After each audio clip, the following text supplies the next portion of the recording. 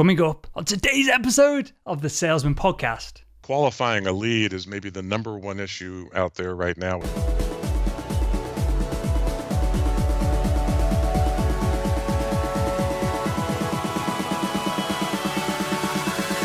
Hello Sales Nation, I'm Will Barron, host of the Salesman Podcast, and welcome to today's episode. On today's show we have Dan McDade, the prospecting king, and that's exactly what we're talking about today. Dan shares a whole bunch of tips and advice on how to prospect better in the internet age. You can find out more about Dan over at pointclear.com. And with that all said, let's jump into today's episode. Hey Dan, and welcome to the Salesman Podcast. Great to be here with you today. I'm glad to have you on, mate. You are, as far as I'm concerned, the king of prospecting. I enjoy your blog, which we'll come on to at the end of the show. You can give us a link to that. And there's a couple of things I want to dive into today that I think is going to have real impact to the audience. And where I want to start with all of this is to give us a kind of level playing field, because this is such a confusing topic and it seemingly is so simple on the outside, but it's confusing internally. I've never worked within a B2B organization that has had just this very first step nailed. And that is, Dan, can you give us a definition of what a lead actually is before we move on to what is prospecting, what is the qualification side of things? What is a lead? It's in the eyes of the beholder, I think, is probably the best answer. And qualifying a lead is maybe the number one issue out there right now with companies. And I'll take a step back and say, before you can qualify a lead, you actually have to first qualify your target market. Once you've identified a target market, then you can use lead qualification criteria, which, by the way, I don't recommend using BANT, Budget Authority Need and Time Frame, or ANM, which is something similar, because I think it overqualifies a lead. The problem is right now a couple of things. One is that sales executives and marketing executives really don't get together on the definition of a lead. One of the reasons for that is you might have one sales executive who is super hungry, doesn't really have enough to work on, so they're willing to have a conversation with anybody that'll actually talk to them, almost sometimes without regard to their level of qualification. And they have other sales executives that are so busy that to them, the only thing that looks like a lead to them is something that's going to sign within 90 days, which doesn't happen very often, at least in a considered or a more complex sale. I think what you have to do is say, my definition is that, you have to have an authority. There has to have a need. There's some sense of urgency. Why am I going to solve this problem now as opposed to why I didn't solve it 6 months ago? And then there needs to be some tweaking. One of the things that I recommend is companies establish what I refer to as a judicial branch between marketing and sales. So once a lead definition is established, whatever works for that specific company, then the judicial branch kind of mediates between marketing and sales, specifically by taking anything that sales either rejects proactively or simply doesn't work and figure out, well, what really happened? Was it because it did not meet the lead definition? Or it was because what Serious Decisions refers to as non-intuitive reasons. The sales rep called twice, they didn't get a call back, so they didn't follow up anymore. They just decided it was a bad lead. And that's why so many leads go into a black hole. And I think another example of what's wrong, and then I'll try to circle back around with what's right, is that we had a client a couple of years ago that sent 9,000 so-called leads out to the field sales force in one 6-month period. I happen to know the VP of sales really well, not so much the VP of marketing, but the VP of sales said, we didn't get any leads last year. And I said, well, the VP of sales and marketing said they sent you 9,000 leads last year.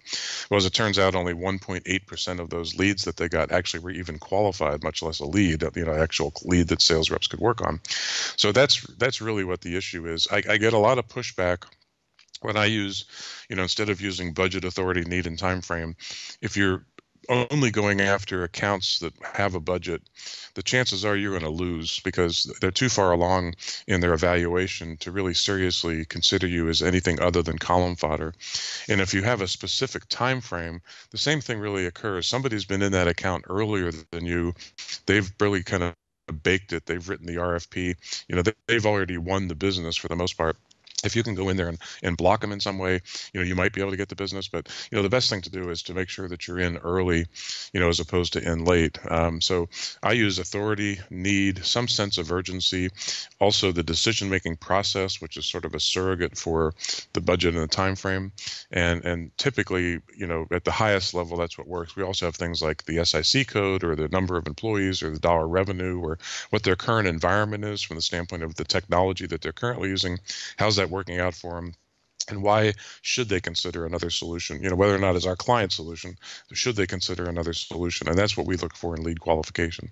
You've given me a lot to go at here, and I'm going to, at risk of going off on a total tangent here, Dan, I'm going to ask you about something that I think you've brought up, which is an important step before even probably the qualifying and the formal qualifying process, which we'll talk about in a second.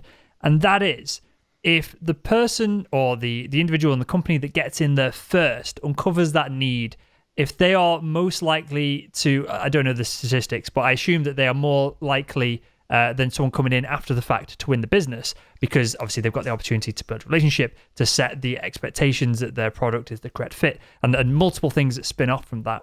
Should salespeople be proactively going out there and doing their own prospecting and getting in front of people, or should they be reliant on the leads that come in? Because it seems to me that leads that come in, they might be super hot and qualified to do business, but they might be, as you said, I like the phrase column fodder. They might be just trying to get a quote so they can put it in their spreadsheet to make the people they've already decided to do business with, to satisfy the criteria on that front. Yeah, I want to, if I may, I want to read you something that wasn't sure if it was going to come up today, but I'm glad it came up today, and that is a quote from Julie Schwartz at ITSMA, and I have to get out my notebook because it's too long for you to remember the whole quote.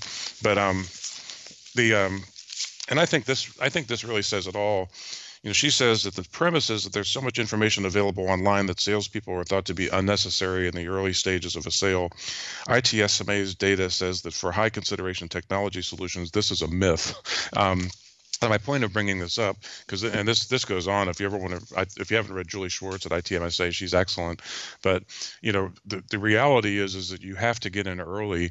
You don't wait until 60 or 70% of the sales process is complete before you engage. And I'm not saying that I don't necessarily agree with the pundits that say that the first one in always wins the business, because if you happen to be in early enough, then you can really steer the evaluation, and you can kind of set up blocks for the competition. But what you don't want to do is you don't want to wait until 70 or 80% or whatever percentage you want to use. I've seen 57 to 90% is the range, but you don't want to wait until that much of the sales process is complete, because like you've said, they've already kind of baked in a competitor. And the way I like to look at it is that if you wait until 60 or 70% of the sales process is complete, then 99.9% of the time a more agile competitor is going to have been in there early, have worked the relationships, and will win the deal. But I wouldn't hesitate to get in, even if there's somebody that got in slightly earlier. I wouldn't hesitate to get in as long as you're in early. And what you're really looking for, if there's a real evaluation, is to get shortlisted. If you can get shortlisted, then you have a chance to win the business. If you're late in the game, you're not going to get shortlisted. And let me just give some context for the audience for this, of steering the judgment and locking people out. So in my medical device days, the endoscopes that we used to sell and the camera systems that go along with it, they were all pretty similar. The differentiator for my company was that the service, the kind of training that they did, and they had it was the best company within the industry, the longest running, the most prestigious, that essentially created a lot of the endoscopic procedures that people are using right now and developed on from that. So there was all this stuff like built into the company in itself. But there were a few technical differences between the camera systems. So we would always, if the surgeons were on board and become on board and they wanted to go with us, but they had to go in the NHS here in the UK, they would have to go to tender over a certain amount of $1,000. I think it's about $120,000 they go to tender. So we would just encourage them to put the specifications of the tender to essentially lock out all the other camera systems, because they didn't have the same specifics as ours. The screen on the image on the screen made no difference whatsoever. They all looked very similar, but there were specifics in the paperwork that we used to lead people to be not able to compete with us. So just to add a bit of context to that to the audience. But you also said something that was interesting to me, of there's a lot of, to use your words, overqualifying. Is this symptomatic of the fact that we're told that we're only getting into the B2B conversation 60-70% down the buying cycle, and so we only deal with those prospects that are overqualified? Is there a benefit then to underqualifying prospects, so we've got the opportunity perhaps to get in there earlier? Yeah, I don't know that you're underqualifying them, but I think that you're not putting out such strict qualification criteria as BANT or ANAM. Again, if you disqualify on the basis of budget, and if you disqualify on the basis of time frame, then you're not going to be in very many evaluations, and you're not going to have much of a chance to win. So I think that's the biggest thing. At the same time, there's an expression. In fact, I think I may have read it in one of Dave Curlin's recent blogs, but the expression was, either get in and win early or lose early. There's two winners in an evaluation, the one that wins it actually and the first one to get out.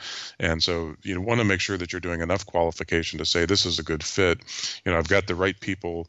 It's the right environment. We are a good solution for this. You paint a vision of a solution for the buyers. And if you do that, then you're going to at least get an opportunity to go deep into the evaluation, as opposed to sending your numbers in and basically losing on the merit of the fact that you really haven't differentiated. And that's a critical point. That's a big problem for us, is differentiating. Everybody says they have great people, process, and technology, and those are not differentiators in today's marketplace.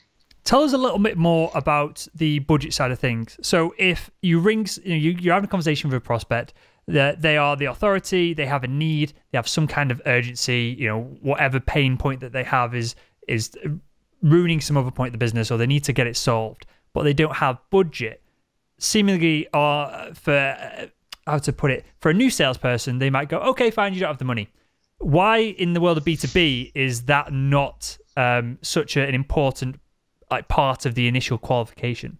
It's because if you're talking to the right people and they're expressing the right pain or need, however you want to put it, and based on your experience, because as a sales executive, you've solved this problem multiple times for other clients, and the client that you're talking to right now has not solved this once, so that more than they do about what good solutions would be.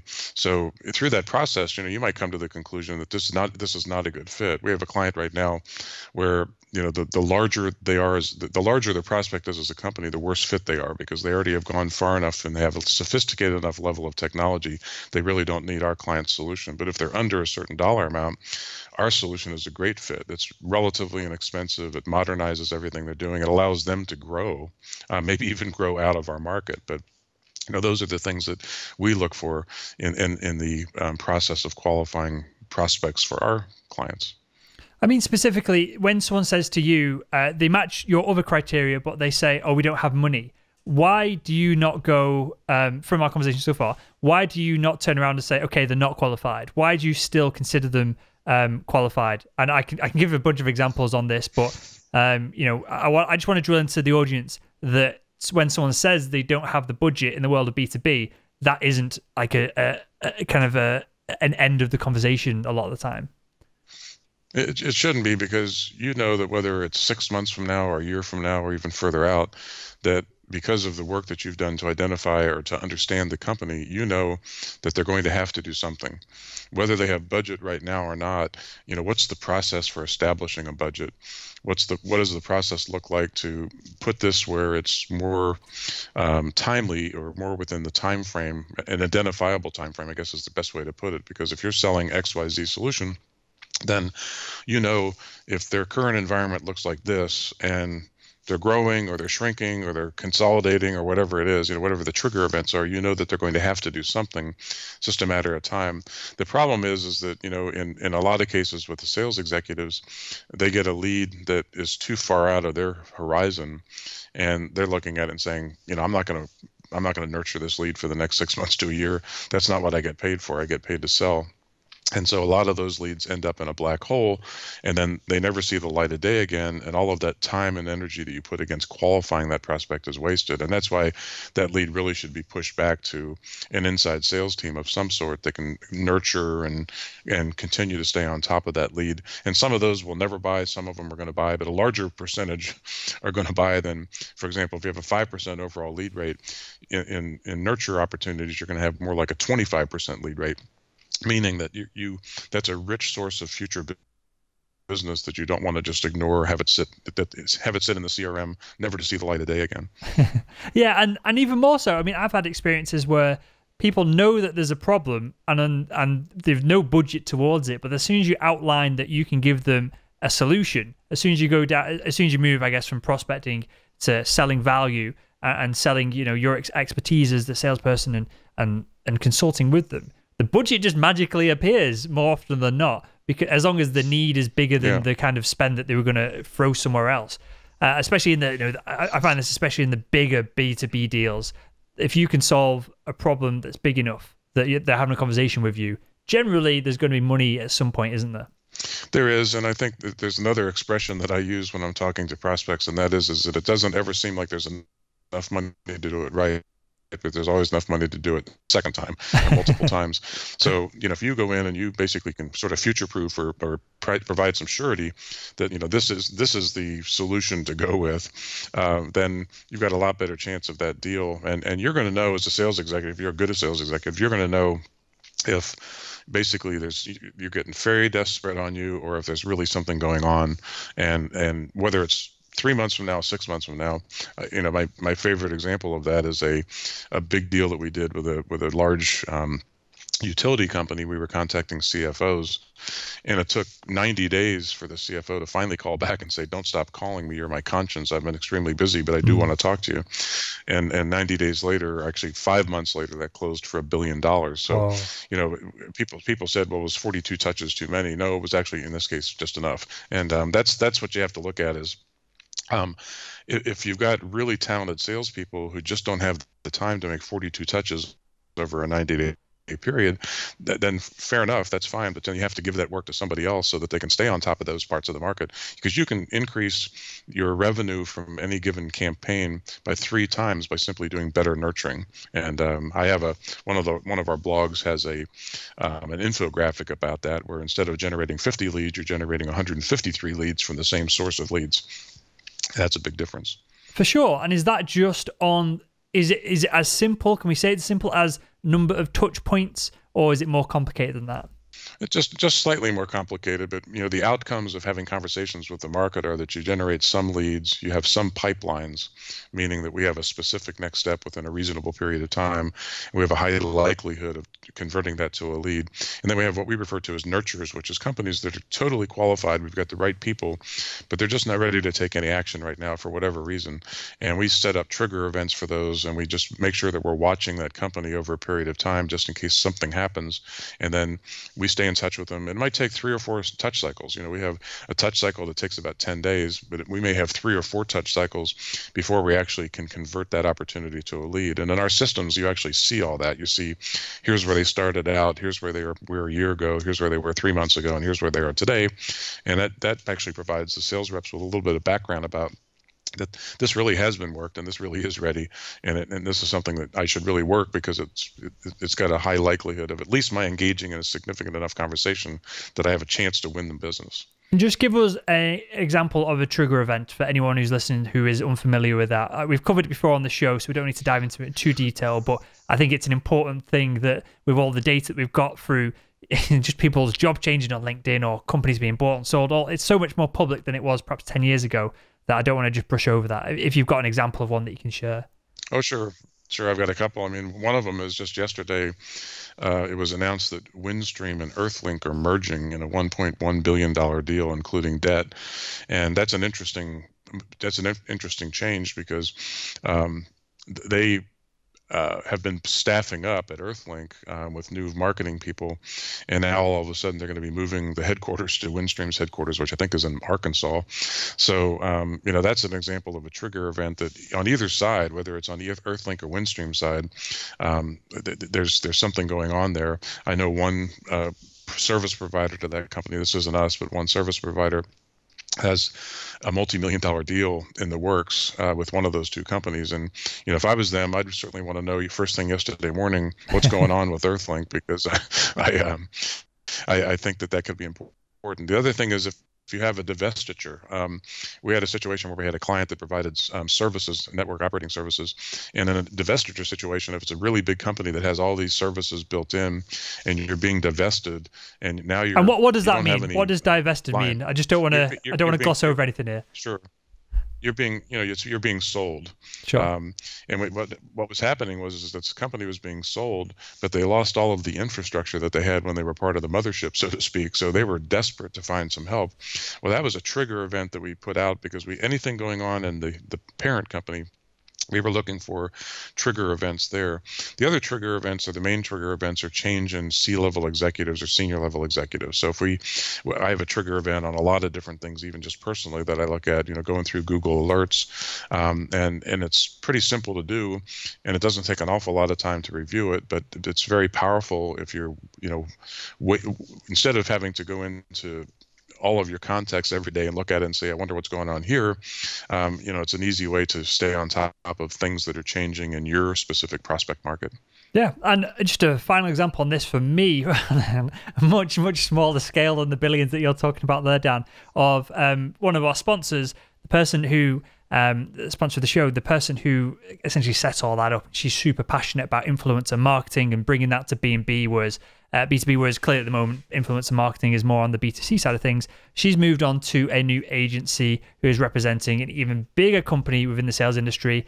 And I saw this on LinkedIn, just sent her a quick email. No pressure, no selling from my perspective whatsoever, just saying congrats, because she brought in a bunch of revenue for us over the past 12 months.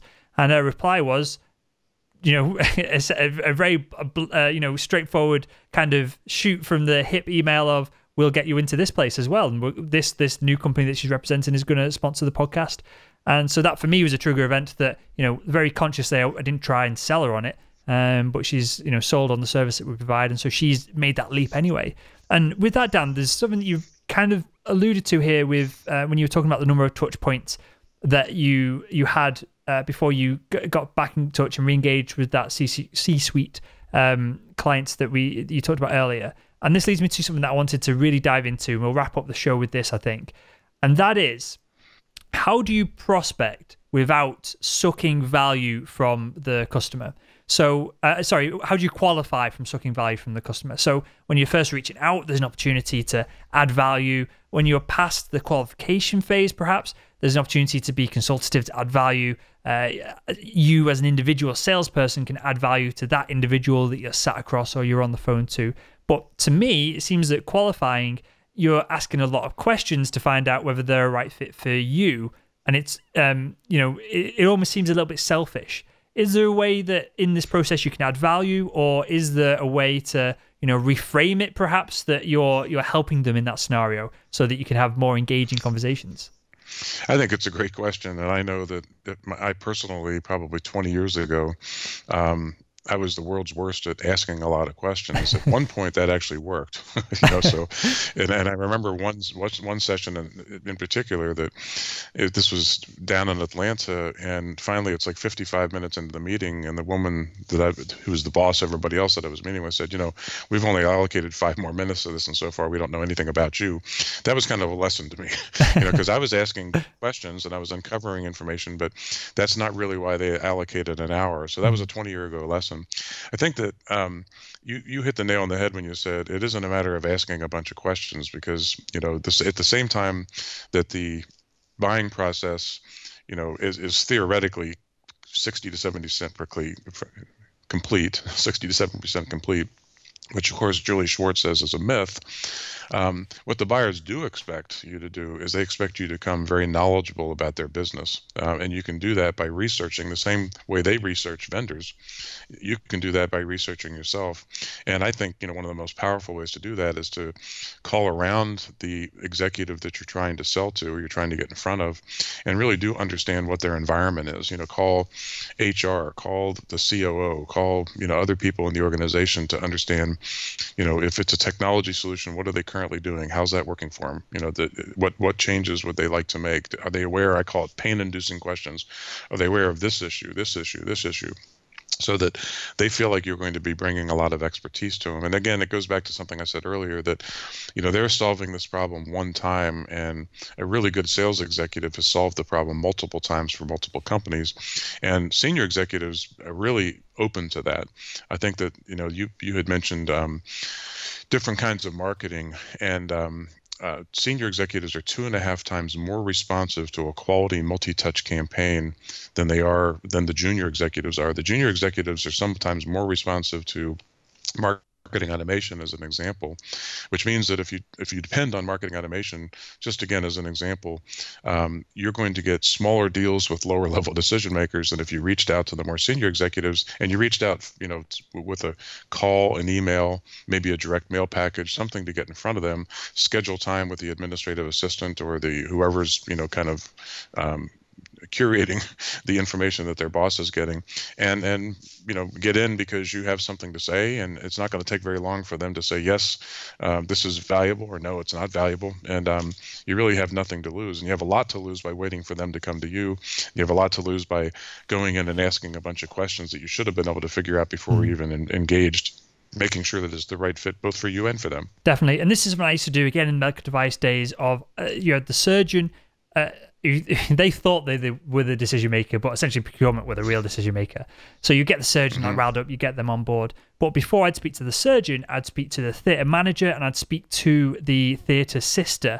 Generally, it was a theatre sister in the theatres here in the UK, and I'd essentially be really straight and upfront with them and say, what does your surgeon get really pissed about? What does he get really annoyed about in your theatre sessions? When is he throwing us, or when is he or she throwing a strop and getting in a mood and storming out and being a prima donna with things?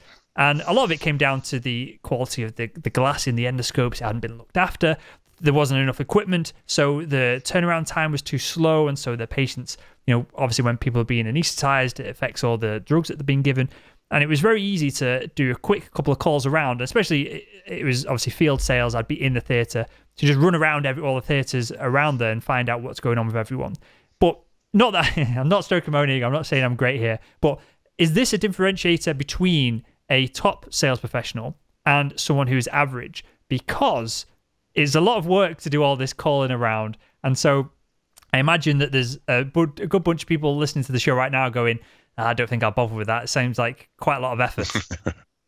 Yeah. Well, there's a couple of staggering statistics that the Miller-Hyman Institute, part of CSO Insights, produces, and one of them is that fewer than 60% of sales reps have made quota for the last 3 years in a row. I think last year was about 58%, down from maybe a high of 63 or 64% coming out of the recession, but it's now back down under 60%. And a very small percentage of leads provided by marketing are actually worked by sales.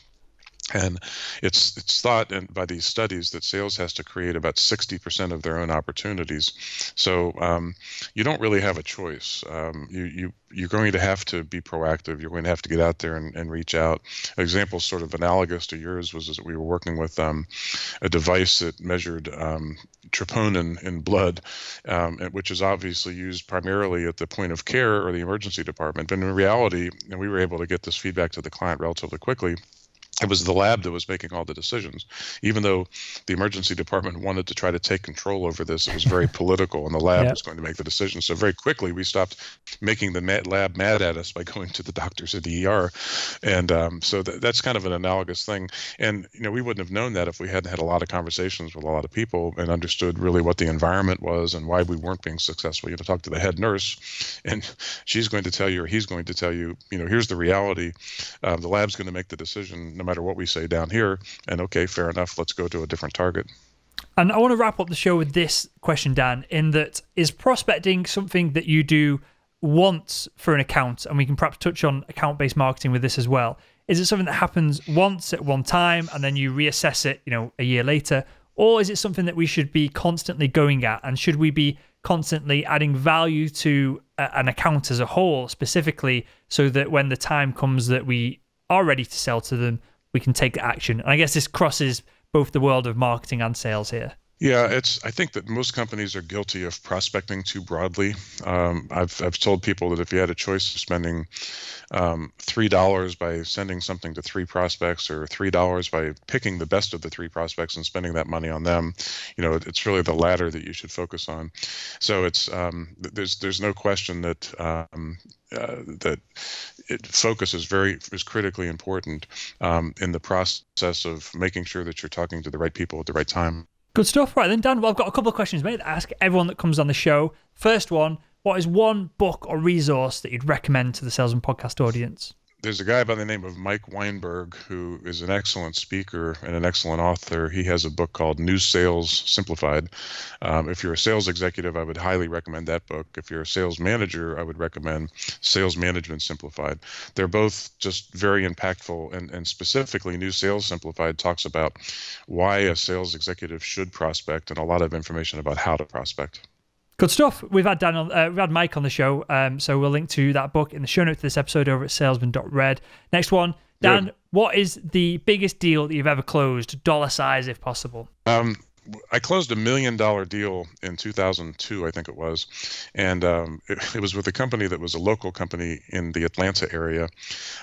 7 days later, they were acquired by Microsoft. Wow! So we only actually ended up fulfilling about $300,000 or $400,000 of that deal, and it was a funny situation, but we probably don't have time for it right now. It wasn't funny at the time, but it was a funny situation, and. So I was elated when on July the 1st, I signed this big deal and everything looks like roses. And then 7 days later, I've got a new boss at Microsoft and everything has changed. So. Oh no! With that down, mate, who is the world's greatest salesperson? Well, I have to do this. There's a guy who unfortunately passed away this last year. And you're talking about salespeople I know, because everybody said, well, what about Zig Ziglar or all these other guys out there? I don't know them. I've read their stuff. But a guy by the name of Tom DiPrizio, who passed in 2016, he was probably the best salesperson I ever saw work a room. He was just relentless. Sometimes when I thought he was overkilling it, I'd walk out and think we're dead, and people would be patting him on the back and saying, hey, great job. That was fantastic. We're going to do business together. So I learned a lot from him, and I was sorry to see him go this year. And is that down to levels of things like charisma and that kind of thing? Because as you tell that story, that's what I get from it. I can imagine this really charismatic guy. He was very charismatic, but he was also really meticulous and methodical. He would pick apart things that one of the things we did is there was a company that became a joint venture, and they were two totally opposite cultures. And we were brought in to basically write sales management and sales training for this company. And to watch him kind of pick apart the objections that each side had, because they were really pointing the objections at the other side, to see him go through that process was just it was a work of art. And so, but he was very process driven. He knew his stuff from a sales standpoint, but he was articulate. He was just very dynamic, and I think it all added up to a great big picture. Amazing stuff. And Dan, I've got one final question for you, mate. Something I ask everyone that comes on the show, and that is, if you could go back in time and speak to your younger self, what would be the one piece of advice you'd give him to help him become better at selling? We probably have talked about this. I thought about this question, and I would say that, being better at prospecting.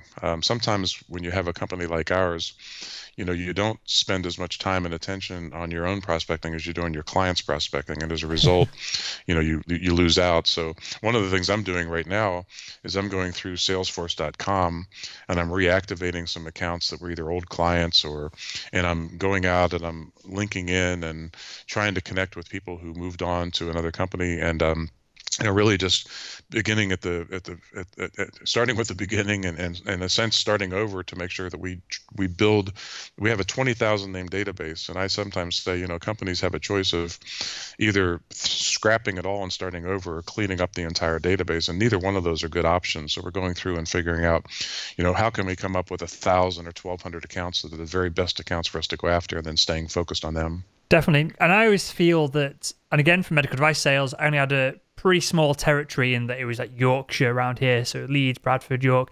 Hull, for everyone in the UK, will know this kind of area well. It's pretty small, and so I had the benefit of having a finite amount of accounts versus someone who's perhaps in SaaS sales might have almost an unlimited amount of accounts to go at. But I knew that having the finite amount worked. It worked in my brain because I could focus and narrow down and spend time with and prioritize things correctly. But not for you specifically, but for the industry, do you know how many through CRM leaks, through salespeople bouncing it back to marketing and marketing bouncing it back and things going into the black hole that you described, do you know how many qualified leads never get sold to because of, process driven kind of dropouts?